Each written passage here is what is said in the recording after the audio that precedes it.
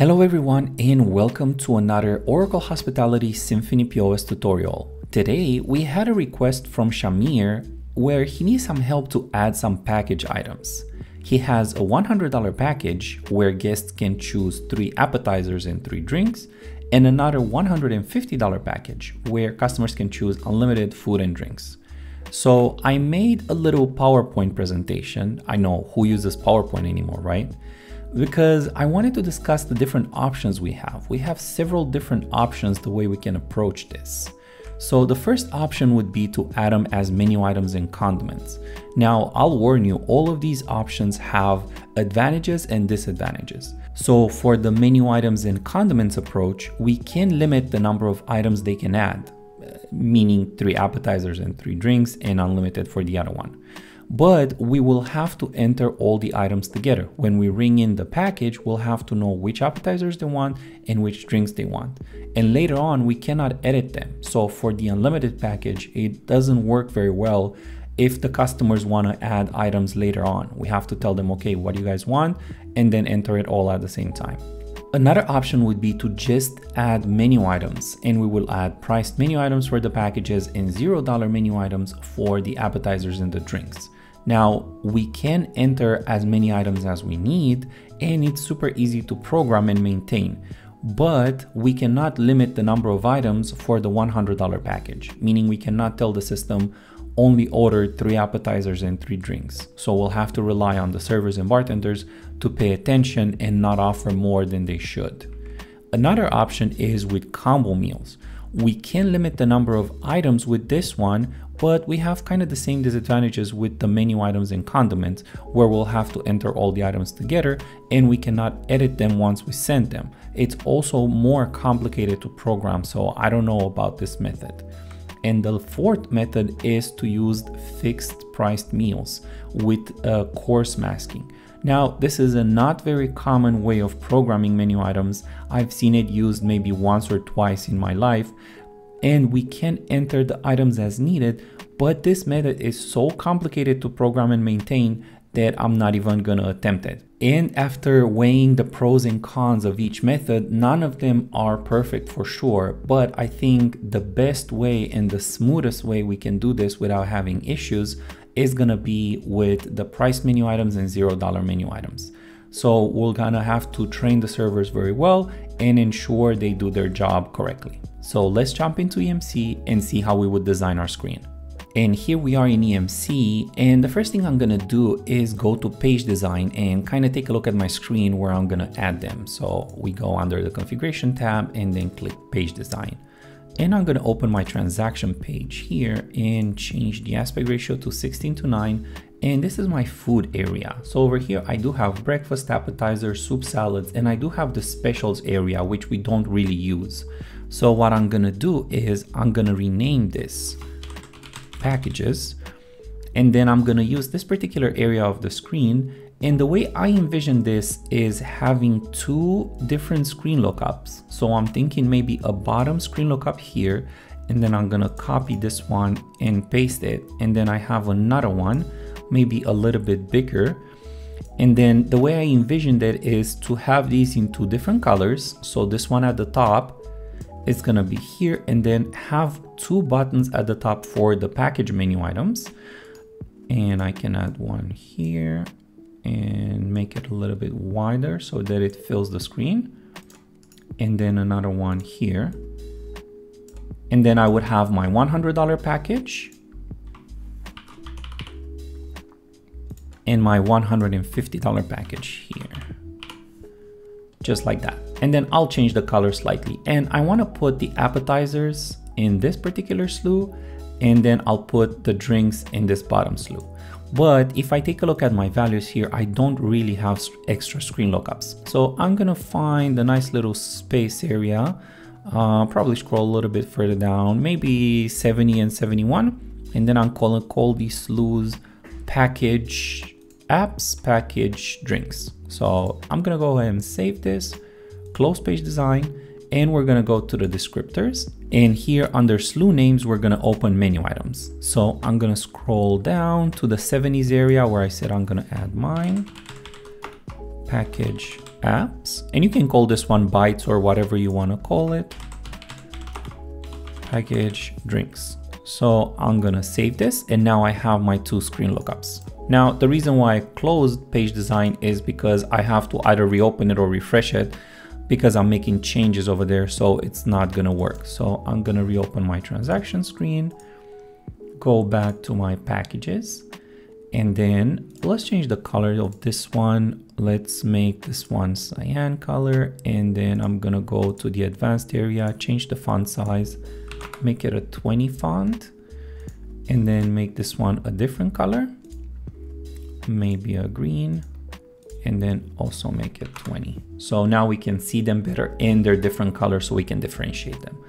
And this one will be my menu items, so I'm gonna change it to package apps, and this one will be for my package drinks. And in order for them to be differentiated, I'm also gonna change the way they look, so we can give them a different color, maybe this cyan color, just like that. And then for the drinks, we can probably leave the drinks this nice aquamarine color. And for the layout, this one is kind of squished and we're not gonna have a ton of drinks, so why don't we make it 3 by 6, and then make this one maybe 5 by 6. So they're kind of even in size, and I like how that looks. We have our appetizers up top, and then we're gonna have our drinks down below. Now we can choose to have these with tabs. If we don't want the tabs, I'm just gonna change it to grid, and then I'm gonna change this one to grid as well. And I think this screen looks really nice. So now what we need to do is, first of all, we're gonna need to create this menu items. Then we're gonna attach here, which are gonna be the packages, and then we're gonna have to create all the menu items for all of the different $0 items. And I'm gonna close page design, and I'm gonna open menu item maintenance. And we have to click a quick search just to populate the database.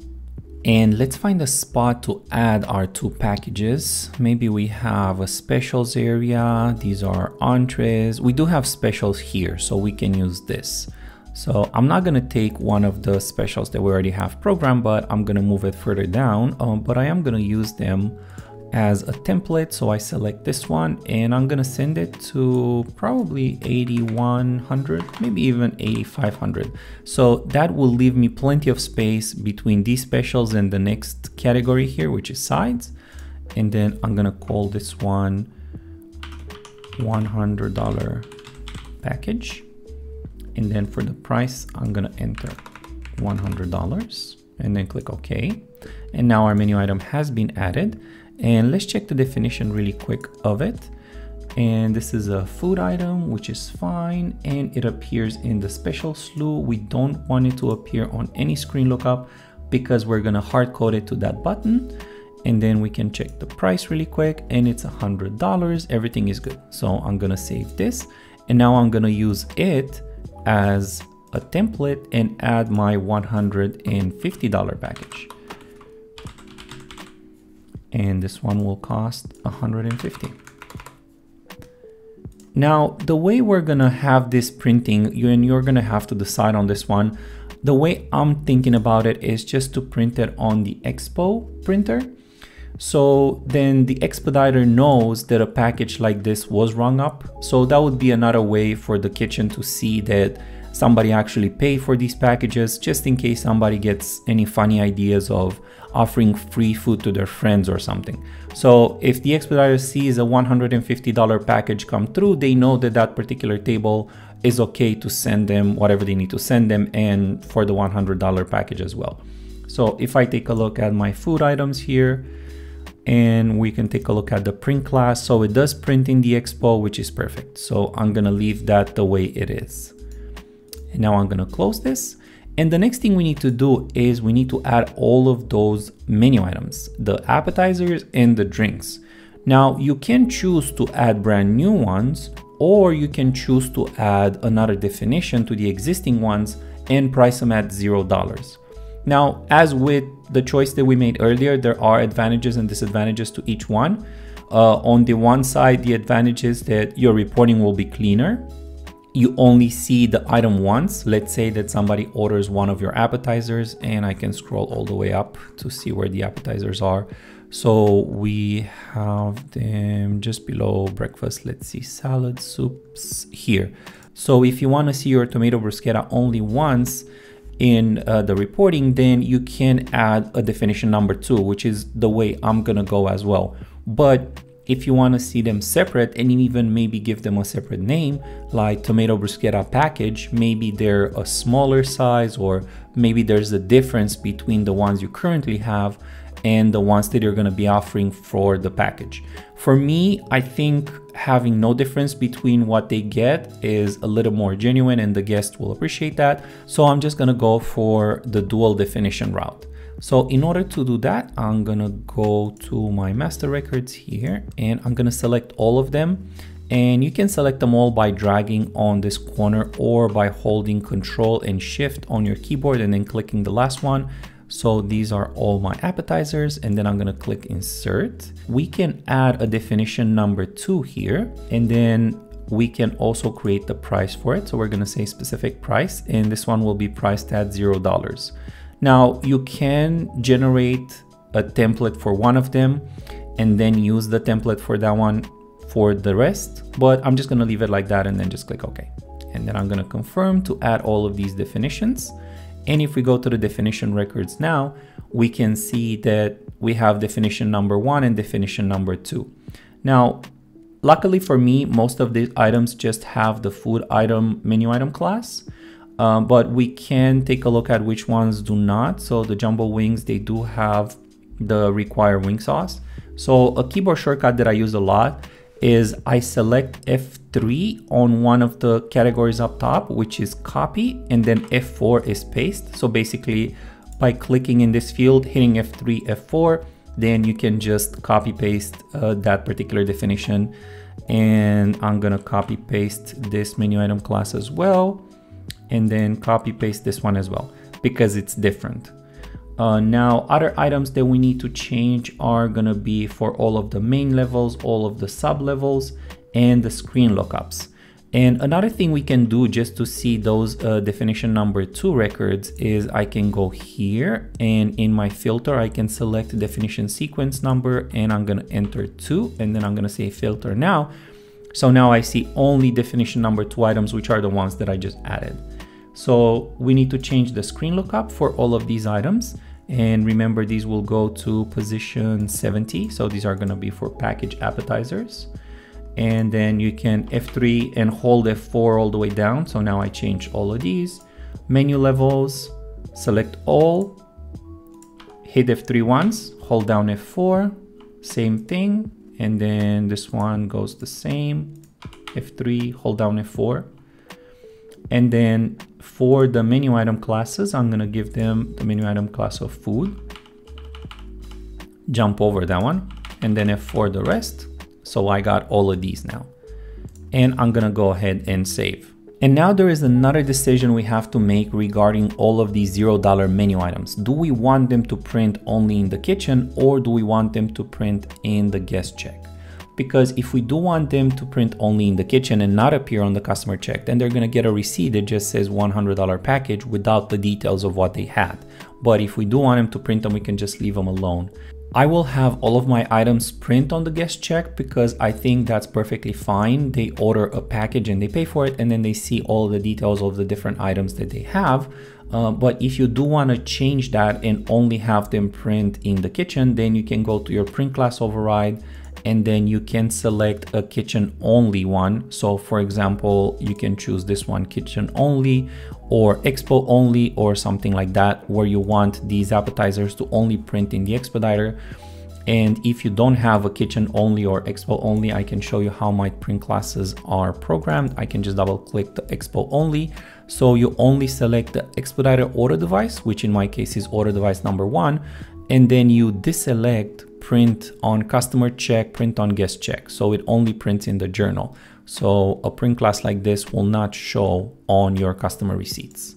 So I'm gonna leave mine the way they are, and I'm gonna go and add definition number 2. I'm gonna do the exact same thing for my drinks, and I'll be right back. And now that I've added definition number 2 for all of my drinks, you can see them starting here at 20,000. I have my appetizers here and my drinks here. Again, I'm using this filter to only show items that have definition number 2 present. I have to add menu item class and then main level, sub level, and the slew. And I wanted to show you another cool way to make all these changes all together. So I'm gonna use my Control and Shift and then click on the last one to select the entire row. And then if you do right click on this end, you're gonna see bulk edits. So we can make bulk edits for a couple of the items here. For example, we can bulk edit the menu item class. So I'm gonna select this, and then I'm gonna change the records to, and I'm gonna select from my drop down and look for my non-alcoholic beverages. And it is right here. And then you have 2 buttons. Be careful with this one that says apply to all records. Make sure you click apply to selected records. You don't want this to apply to your entire database. And then once you click that, you can hit OK. And I changed all of my menu item class at the same time. And then we can also change the slew like this. Right click, screen lookup, and then select. And we're gonna go to our screen lookup number 71. Click OK and apply to selected records. Now, unfortunately, there is no bulk edits for main level and sub level. So for this one, we're still gonna have to use my F3, F4 combo. So I click F3, it copied the thing above, and then I just hold down F4 and it goes all the way down. And then I can do the same, F3, F4. And now I have all of my changes done. And all we have to do is click save. And all our prices should be at 0, and we can see definition number 1 and 2 here. So definition number 1 is the regular priced one, definition number 2 is the 0 priced one. And now the one last change we have to make is in page design. Now we already linked the screen lookups, so we shouldn't have to mess around with the menu items too much, because we already have these connected to 70 and 71, but we didn't link these guys. So we're gonna have to make sure we do that. We go to menu item and then select, and then we're gonna take a look at $100. So I'm putting the name here to use it as a search, and I found the package. Then I click OK. For this one, I'm gonna do the same menu item and then click the little arrow. I'm gonna put a $sign and 150, and I found the other package and I click OK. And now both of my buttons are programmed. All I have to do is click save. And now let's jump to the workstation and see how our screen looks like. And here we are at the workstation. We're gonna click a quick update as always and go ahead and sign in. We're gonna begin a fast transaction for 2 people. And we do have our packages here on the side. And we have our $100 package, which rings up at 100, and the $150 package, which rings up just fine. And then if we ring up any of the items, we can see our condiments work just as intended. We can ring up as many as these as we want. And this is the only disadvantage of using this method. You know, we don't have direct control to say if somebody ordered the $100 package, then they're limited to only 3 items. But if the servers don't pay attention and they ring in 4, then there is no control on the computer to tell them, hey, you cannot do that. The only control will have to be in the kitchen and in the reports. And it works exactly the same for the drinks. But the good part about this system is that we can send this ticket and then we can reopen it. And then if we need to make any of the changes, we can. And then if we need to add more items later on, we can as well. So I can ring up more items and send again, and so on. So everything works as we intended it to do. Shamir, thank you very much for your question. I hope this helps you program your 2 packages. If you have any programming questions or you would like to see any programming featured in a future video, please leave them in the comments below. I read all of them and I appreciate it very much. And that's pretty much everything I have for you guys today. If you are interested in joining our free Facebook group, I'll leave a link to it in the description below. The community is awesome and super active and very, very helpful. If you enjoyed this video, make sure to leave it a big thumbs up and subscribe to the channel. Thank you very much for watching. I'll see you guys next time.